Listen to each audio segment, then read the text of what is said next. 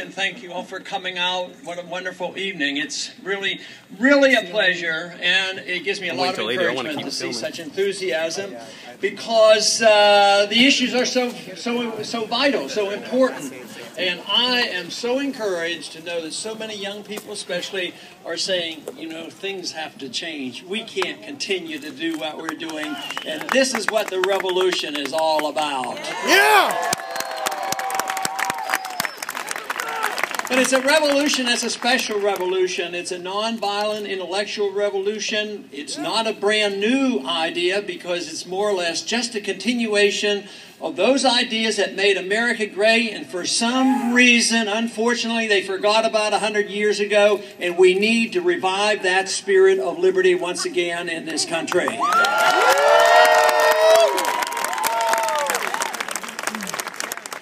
Things have definitely changed recently, especially in the last 4 or 5 years, in the last 10 years.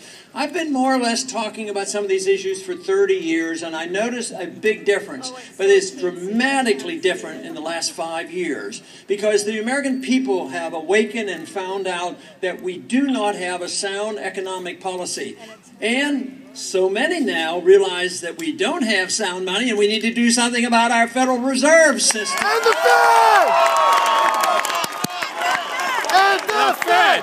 And the Fed! And the Fed! And the Fed! And the Fed! And the Fed! And the Fed! And the Fed! And the Fed! And the Fed! And the Fed! And the Fed! Sounds like a wonderful idea. Woo! Where did you ever get that idea? Austrian school! No, the monetary system is very vital. If you want to really understand the cause of liberty, the purpose of liberty, and sound economic policies, you have to deal with monetary policy. But also something else has happened in the last 4 to 5 years. There's been several of us in Washington trying to fight and thwart off the wars that we've gotten involved in, and have a different type of foreign policy. Not a foreign policy of aggression, not a foreign policy of violence, but a foreign policy that is designed with friendship and trade to all nations willing to trade and be friends of this country. But for some reason, there's still a lot of people in Washington that don't quite understand that we are less respected and less liked when we invade countries, bomb countries, occupy countries, tell other people what to do, bribe their dictators. So there's another option. And the American people are hearing about it, and they're understanding it, and that is why now 75% of the American people have come to our viewpoint and said, it's time to come home. Get out of Afghanistan. Bring the troops home.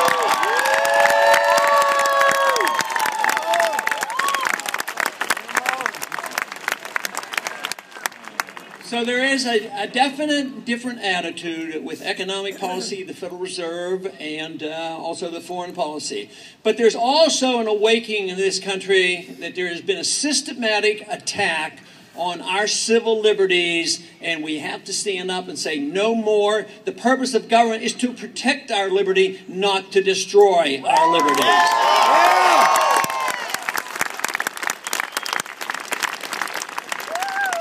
For instance, the founders were very proud of the Fourth Amendment. They wanted privacy. They didn't want the king and the military coming into their homes without permission and without warrants.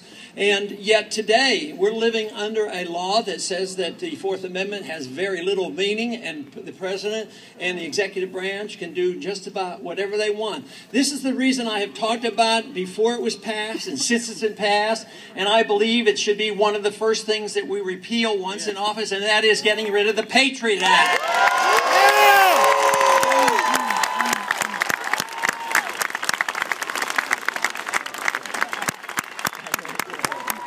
But in all these areas, the American people are waking up, whether it has this attack on our personal civil liberties, whether it's our attack on our First Amendment rights, whether it's the understanding of economics, which is coming around to making more sense, as well as the foreign policy. And this is what is dramatically different. And it's dramatically different on the campuses of this country. We're getting thousands of people coming out. And if you look for the information about what is happening, guess what? the revolution is not being described on TV.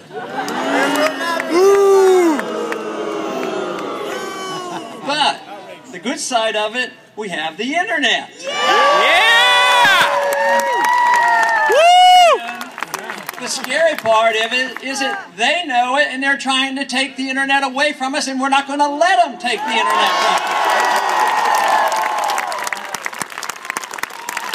But systematically in Washington, D.C., they want to use the internet to control and understand. They just recently built the biggest thing in the history of the world, and that is a national security agency compound out in Utah that can hold more records than any one establishment before. Trillions and trillions of dollars of items on all individuals in this country. They don't need that kind of information. They're supposed to do the opposite.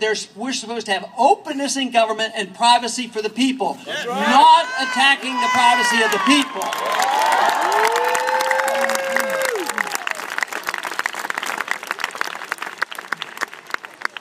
4 years ago, 5 years ago, there were quite a few, mostly the economists that were in the Austrian economic camp, were very much aware of the financial bubble and warned about it, and sure enough, it came.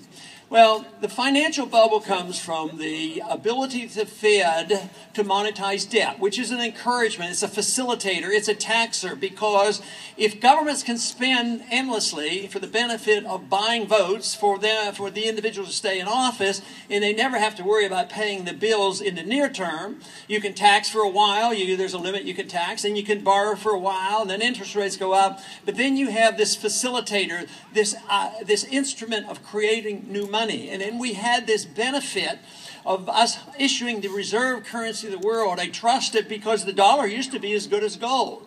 But the strange thing happened when the gold was removed in 1971, there still remained a fair amount of trust. Now, they're still under the illusion in Washington that the trust will remain forever. But guess what?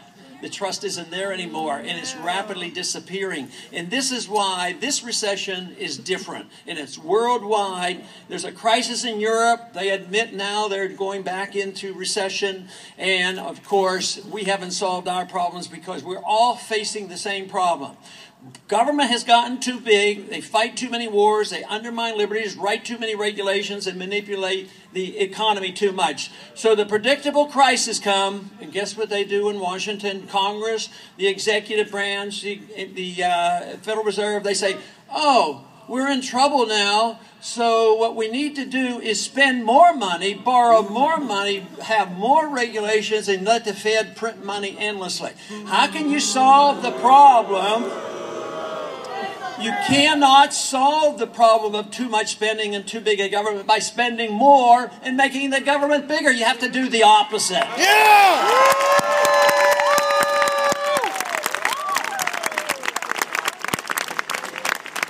So next year is going to be an important year. It'll be the anniversary of something that happened in 1913.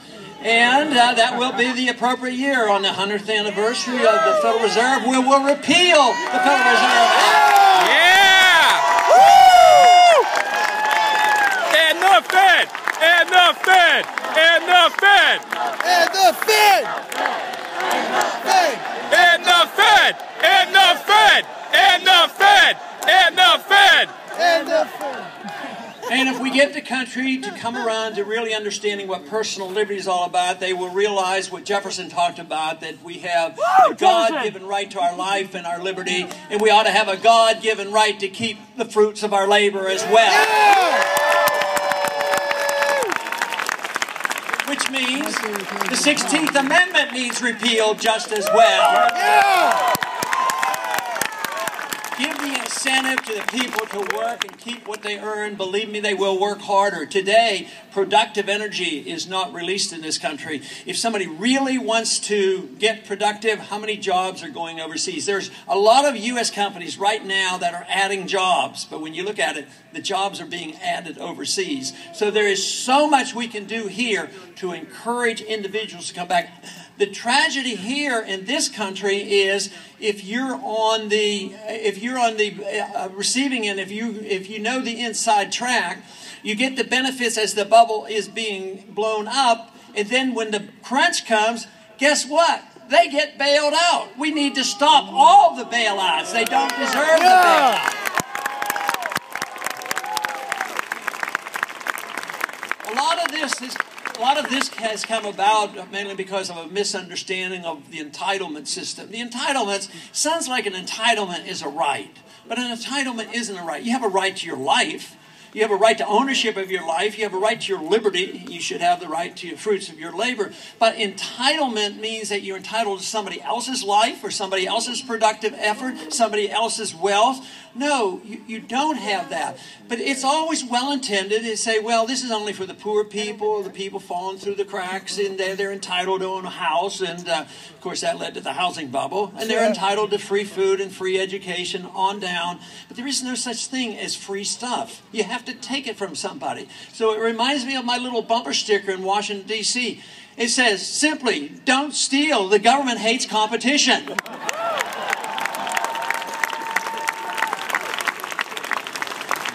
But the entitlement system, although has been designed, and many people believe, and they're very sincere, and they say, we do care about our fellow man, and we want to make sure that nobody's poor, and we're going to take care of it. But guess what? The entitlement system takes care of the wealthy. It's the Goldman Sachs of the world, it's the banking system, the military-industrial complex, the whole mess. They feel entitled, and they throw the crumbs to the poor, and then when there's a crisis, the rich get bailed out, and the poor get poorer, the middle class loses their jobs, and they end up losing their houses as well. So this is the reason why we have to challenge the whole notion of the entitlement system. You're entitled to your freedoms, and the government should be protecting your liberties, not pretending it can redistribute wealth and create wealth by doing it. It destroys wealth under those conditions. Yeah.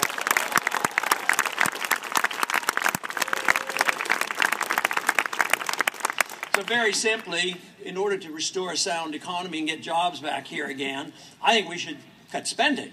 But that's such a strange idea in Washington. Even our side of the aisle has a proposal to look like they're cutting spending, but they're only cutting proposed increases. In the next 10 years, the proposed increases are about $10 trillion. So if they cut them down to $9 or $8 trillion, say, oh, look, we just cut $2 trillion. I want to cut it. I want to cut $1 trillion of real money in the first year. A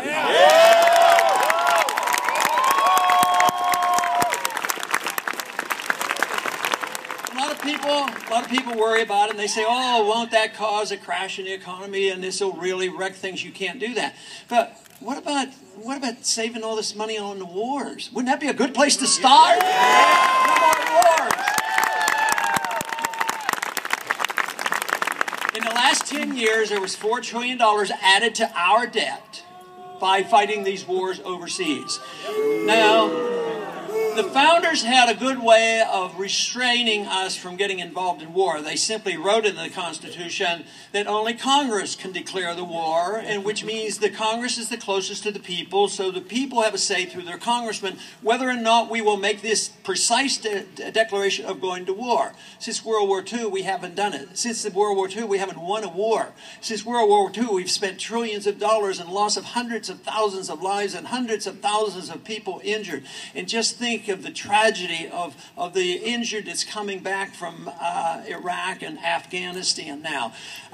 If you look at what kind of lives that we have lost in the last 10 years since 9/11, Americans, soldiers and contractors, we've lost 8,500. That's not a fair deal. I understand 9/11 very, very well, but going into a policy where we spend a lot of money, bankrupt ourselves, and a lot of Americans get killed, that's not very good payback. We need to wise up and have a different type of foreign policy.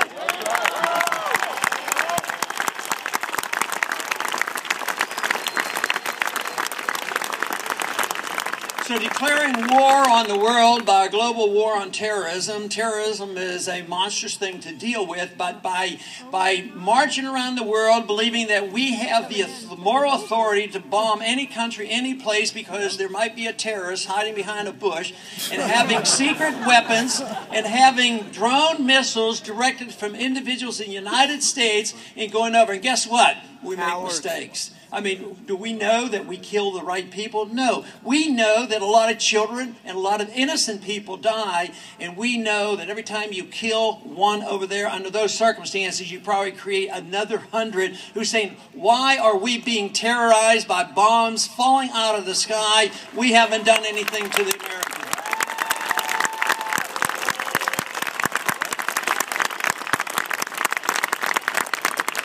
So there's every reason in the world why we can cut a lot of money out of the military. We can have priorities. If we continue to do what we're doing, we're going to bring in the destruction of the currency, and even the Social Security recipients and the elderly getting medical care and the children's health care and education programs, they will come crashing down, because when the money doesn't work, nothing works. So we could work our way out of it, but we can't do it by spending more money and printing more money. It won't work, and I think the American people know it, that it can't work.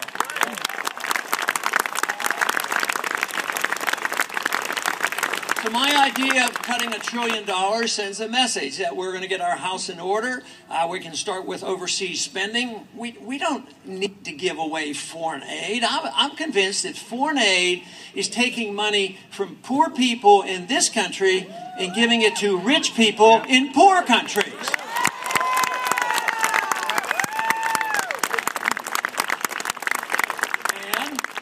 And it ends up to be a political football, and it doesn't help the people it's supposed to help over there. It helps the government. And besides, if we're a very wealthy country and doing well and setting an example, we as individuals can decide where to send our money and help the people truly in need. And even in the midst of this recession, American people have been very generous. There's still crises around the world, and American people come. It's so much better than depending on government bureaucrats and special interests doing these kind of things. So we can make these cuts. If we do this, the other suggestion I have is going back to the 2006 budget.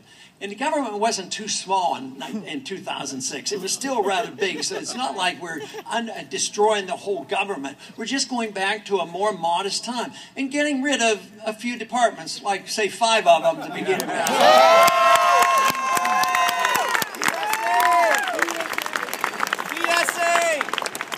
I don't think we need the Department of Energy passing out ethanol benefits to anybody. So there's a lot of things that we could do to spend a lot less money.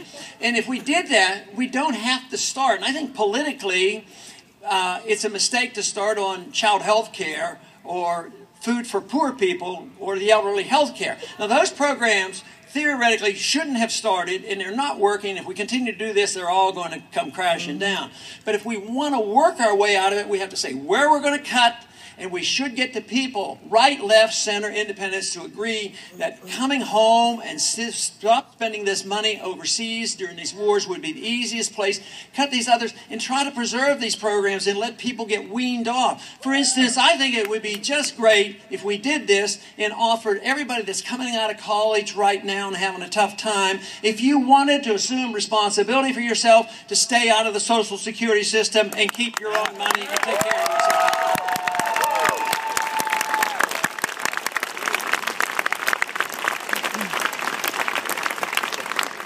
Founders were rather clear about the foreign policy. Their strong suggestion was that we have friendship and trade with as many countries as possible, any that are willing. Now, so often I will be charged, and you will as well, and say, oh, you're a bunch of isolationists. You don't want to deal with the world. Oh, yeah, we want to trade with the world. We want to travel. We want to go back and forth. We want to engage.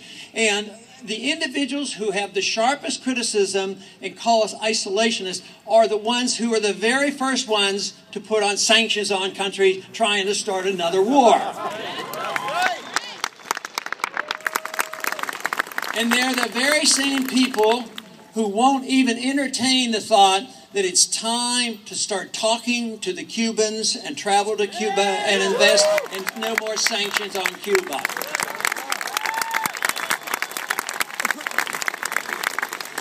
I think when big, rich countries like ours that have all the military might more than all the other countries get together, and we intimidate small little countries, third world countries, with sanctions and threats, I think it's a sign of insecurity. We shouldn't be insecure. We have so much strength. But we will become insecure if we continue to do this, because our economy will not sustain us.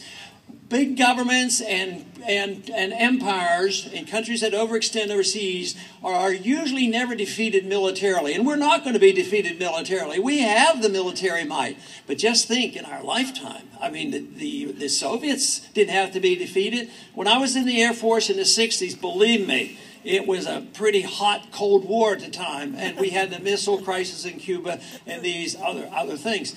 But the way the Soviets were defeated, they defeated themselves, and when they were defeated for economic reason, they collapsed upon themselves. And that is what's happening to this country. The biggest threat is here at home. It's not foreign, it's domestic.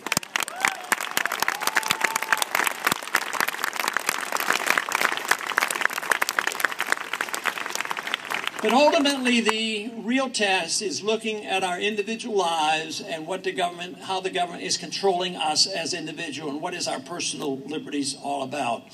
And this is where I think we're slipping so rapidly away from what was intended. And so many people have been willing to say, well, I know I have to give up some of my freedoms to be safe. And I'd like to suggest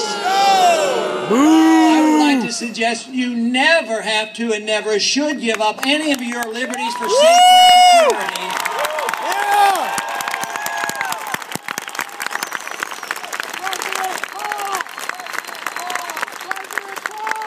And the TSA! But this certainly came up after 9/11 and the rapid passage of the Patriot Act. The congressman I was sitting next to when we were voting on the Patriot Act, he was voting for it, and we only had it on the floor about an hour or so.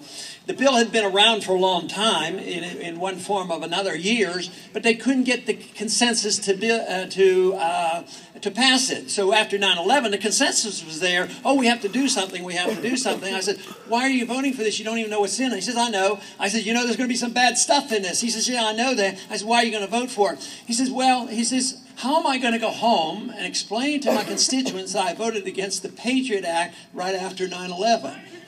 I said, why don't you? I said, that is what your job is. Go vote right and go home and explain it to them what you're supposed to do. Yeah!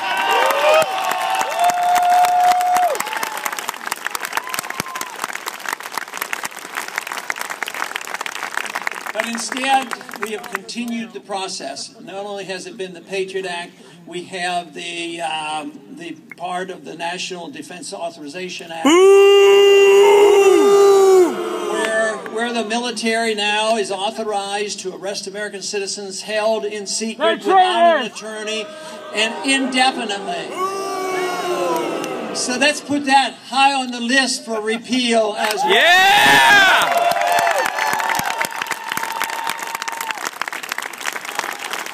Of course, once we get in the repealing mood, we'll repeal that Obamacare as well. Yeah!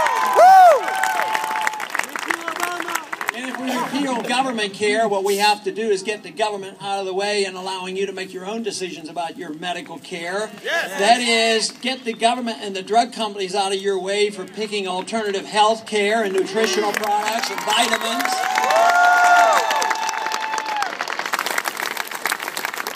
We want to advance the cause of liberty to such an extreme that we want to return to the times when we were allowed to drink raw milk if we wanted to. Yeah!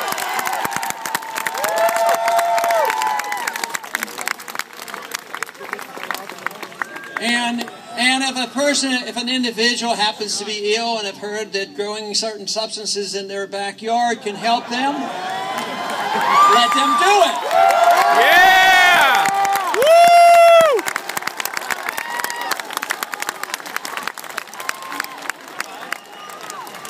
And make sure that under these conditions, both left and right should understand something about states' rights. The federal government has no right to come in and overrule the laws of California that permit you to do such things.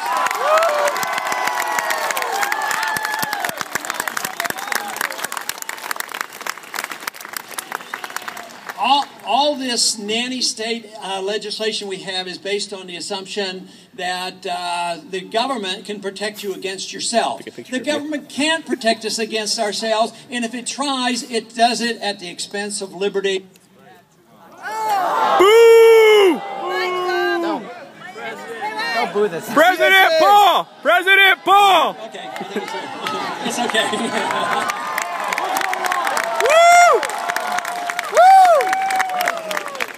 I thought I would have to suspend my speech, and I'm just getting started. Woo!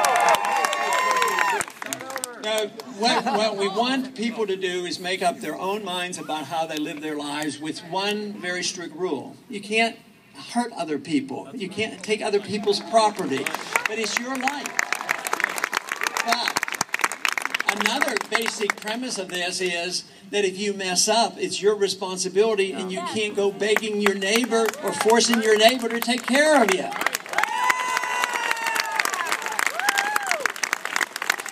But, you know, in many ways we accept this. This is very clear, you know, when it comes to some very important issues like our spiritual life. I'm trying to understand the hereafter. We believe the government has nothing to say about this. So we can practice our religion the way we want, the various religions. The government should stay flat out of it. Right. And if a person chooses not to practice a religion, that also should be legal in this country too. Sometimes bizarre things come out of religious beliefs. Sometimes very, very bizarre, dangerous things come out of intellectual beliefs and political beliefs. But we don't outlaw political beliefs. We are still allowed to read them and study them. How do we counteract bad political views? With the correct and positive political views. That's how we do it. But why is it that we as a nation have accepted the notion that as soon as it comes to putting something in our bodies or in our lungs, we have accepted the notion that the government has authority over us, telling us now what to eat and drink and how much salt to have, the whole thing. What happened to us? Why are we such wimps? Why don't we take our liberty back? Yeah! Woo!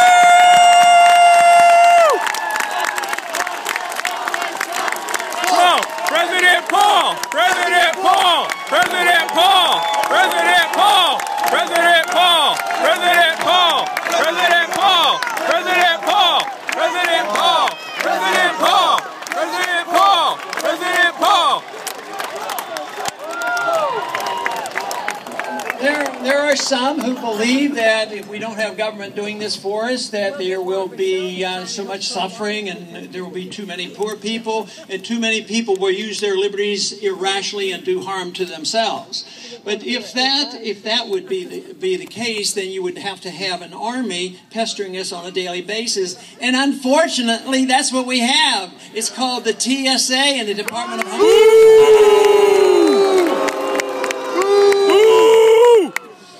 So we need more confidence in ourselves to know that liberty is supposed to be all in one package. Personal liberty, social liberty, is the same as economic liberty. Why should somebody defend the right of the property ownership and then declare that you can't smoke or drink certain substances? It's still the same principle. Then there are others that say, oh yes, I defend your right, your freedom of speech and what you put into your bodies, but boy, I can't let you spend your own money the way you want. It's one and the same. It got divided up 100 years ago. We need to put it together by understanding where our liberties come from. They don't come from our government. They're ours to be used, and it is ours, and the government is there to be limited to protecting those liberties.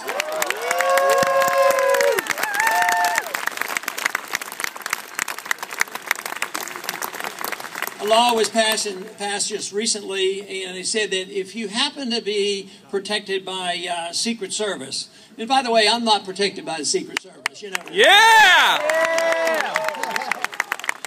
If you are the individuals protected by Secret Service, you're a very, very special person. And if anybody gets within a certain distance of you, 10 or 15 feet, and holds up a sign and demonstrates, that you can get 10 years for that.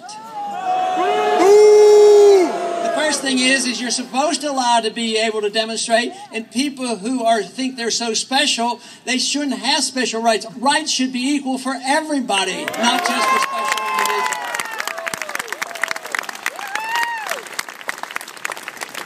That, of course, is what's so wonderful about the freedom message, is that it should bring us together if we understand what it's all about. It should bring people together because of the issue of freedom. Freedom is what should bring us together, not the way we use our freedom. So if somebody has the freedom to use their money and they waste their money, that should be their problem. It shouldn't be our job to tell them what to do. Same way in a social sense. If people practice certain practices that you don't like and you're annoyed by, just ignore them if they're not forcing you or hurting you.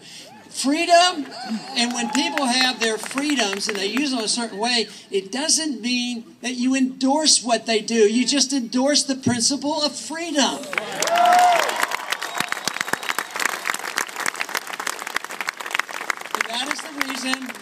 That is the reason crowds that come together like this are diverse in the way they think about their religion, the way they think about intellectual matters, the way they think about personal habits as well.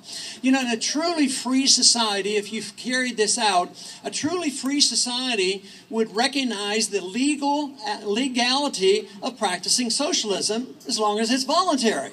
Anybody who wants to have a social society, and there's been examples of this in our history, if they want to have a collective, fine and dandy. But when there's a collective, when there's dependency and a redistribution of wealth, how often do they come along and say, oh, if a group of you want to live in a truly free society and be exempt from the onerous tax codes and the wars that are happening, they don't allow this to happen. But a free society protects liberty, but it also protects those who want to have voluntary socialism.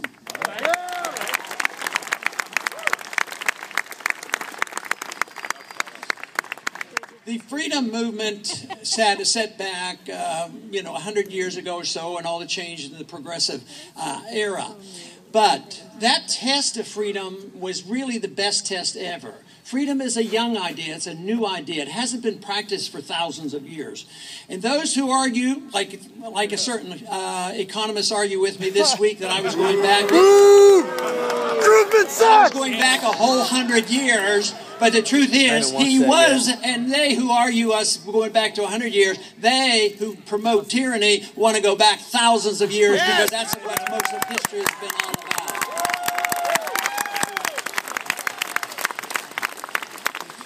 So what we want to do is pick up the pieces intellectually and find out where we went astray and refine it. We don't want to go back to the 19th century gold standard. It was imperfect. We can do better. The understanding of the market is more refined than since Adam Smith. The modern day Austrian economists know a lot more about how the market works. And also foreign policy. It's much better understood than certainly it was for these past 50 years, and the disaster that it's been bringing to us, the tragedy has been bringing to us, so that all these things can be improved upon and move forward. That is what I think is happening. That is why I am so positive that there is a revolutionary spirit going on in this country, and it's spreading, and there's no army in the world that can stop the spread of an idea. Yeah!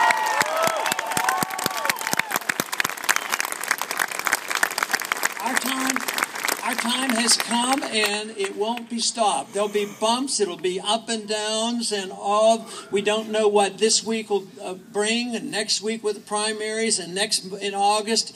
We don't know, but I'll tell you one thing. That on the short range, you might not make the predictions. But on the long range, if we pursue this course and we are determined, we will change this country. We will change the concept of liberty, not only in this country, but throughout the world. Yeah!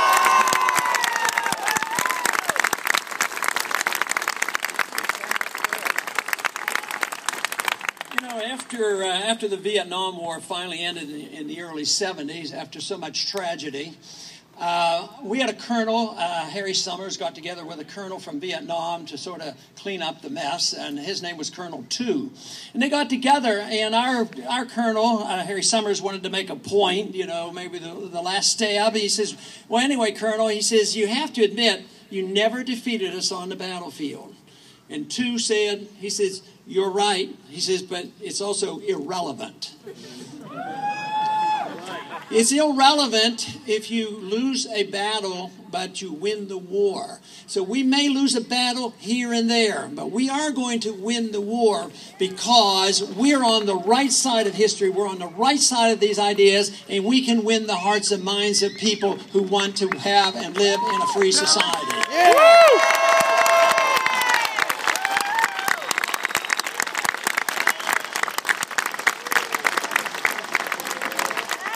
It also reminds me of in the 1960s, there used to be a saying that if you weren't a liberal when you were 20, you didn't have a heart. But if you weren't a conservative by the time you were 40, you didn't have a brain. So I think our philosophy says, why can't you have a heart and a brain together? That's what freedom's all about. But in a revolution, you have to strive for what seems like the impossible and put the energy into it. You have to have passion. You have to use reason. It's emotion and it is passion, but it also has to make sense. The reason, it has to have reason behind it. Think of the individuals behind the revolution, our revolution.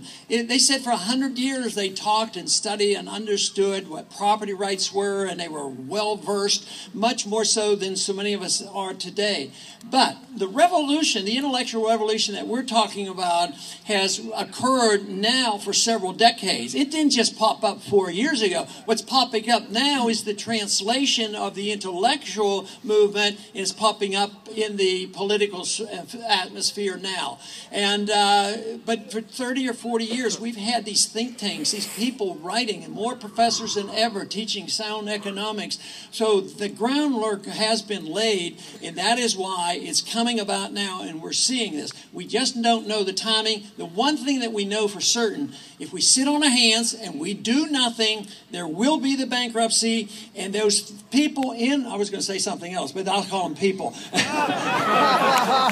Those people in Washington who are in charge will not give up their power easily. So this is the reason that is up to all of us. Every one of us has a job to do, one way or the other. Everybody's job is maybe vary from one to another. Some people will be very involved in politics and campaigning and running for office and teaching and writing and working on the internet. But it is most important that we study and understand so that we can defend it intellectually and not be put down and be told that we don't care about people. Because if we I believe we all do have humanitarian instincts, if you have these instincts, there's only one way you can take care of the maximum number of people with the maximum benefits, and that's through a free society. History proves that.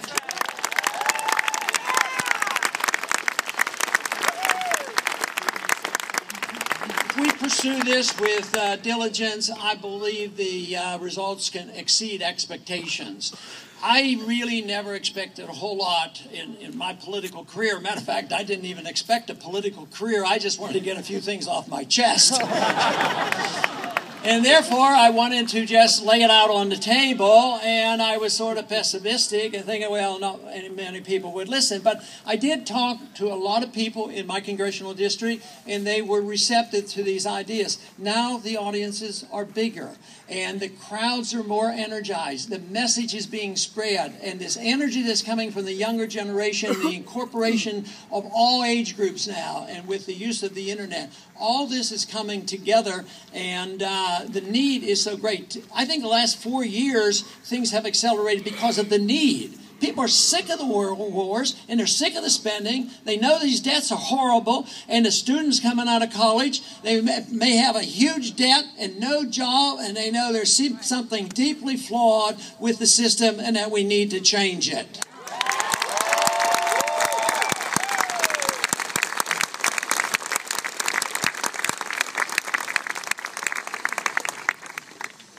Thomas Paine said the harder the conflict and the harder the job is, the more glorious is the victory.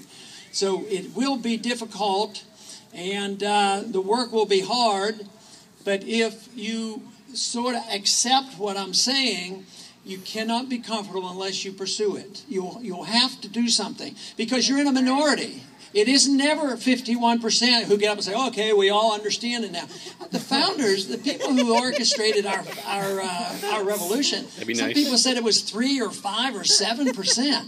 And yet most people will listen to others who have studied, understood, and influenced other people. So that burden falls on individuals who say, I know there's something wrong, and I think I have it, put it together, and I know what's wrong. It's a great idea. It's an American idea. It's a moral idea. It's a constitutional idea. And that obligations fall on us to do our very best to bring this country together, because the message of freedom is popular. It brings us all the diverse elements in a society together to strive for this one goal, and that is to live in a free country.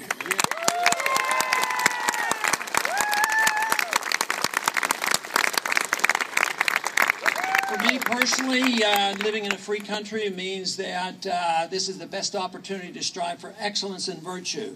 This should be a personal goal for satisfaction's sake. Some people get a lot of satisfaction from different things. But the one thing, though, working hard and taking care of a family and being prosperous is satisfying. But if that is the only goal in life, it doesn't work so well. I think that is one thing that happened to us in a country, is that we were so prosperous and so wealthy, we concentrated on the materialism. We used government to use force to redistribute wealth and supply this, take care of the special interests, and we forgot about where wealth came from. And now wealth isn't there. The money is not sound. The economy is not sound. So once again, if we want to live in a prosperous country, we have to think about where prosperity comes from. And it comes from work. It comes from work and effort and savings. This idea that savings are silly, that liberal economists will tell you, that is silly. Savings is worthwhile, working hard and having a product and having a service to give. This is what makes capitalism and free markets work. And it isn't the fact that government redistributes wealth or think that they can get wealth out of a printing press. It doesn't work.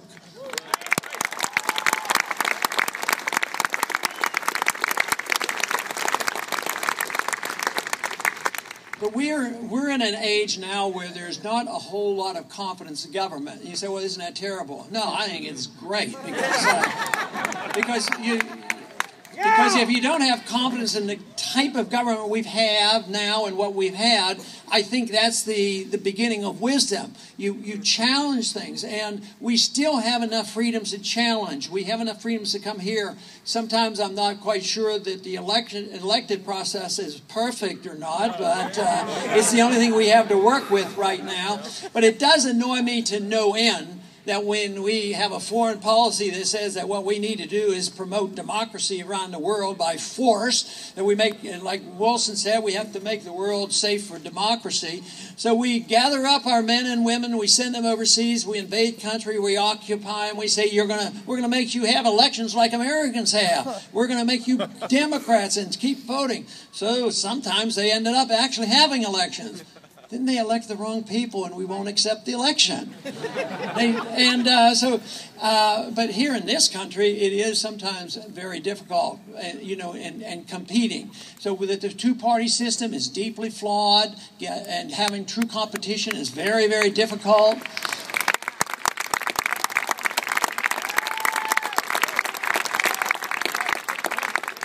But people now, when they understand this issue, right now the vehicle has to be in the political system. And someday maybe that can be improved. But we still have enough freedom. I think the internet obviously is very, very important.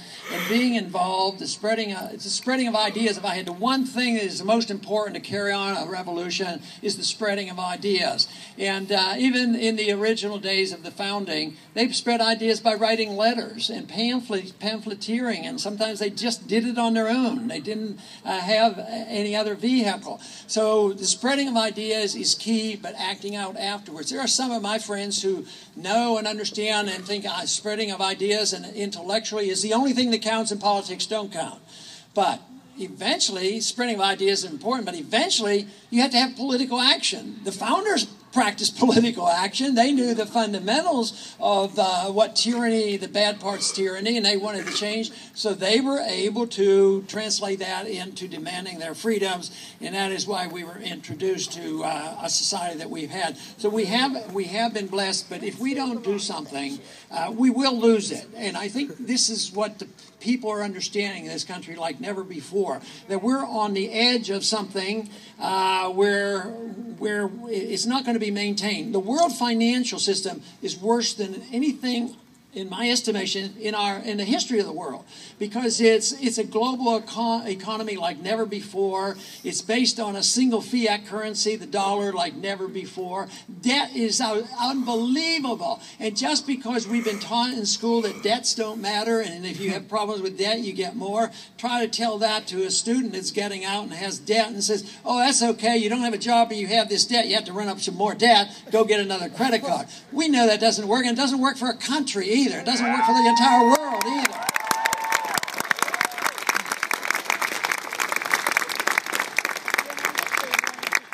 Some people think the solution is only dealing with waste, fraud, and abuse.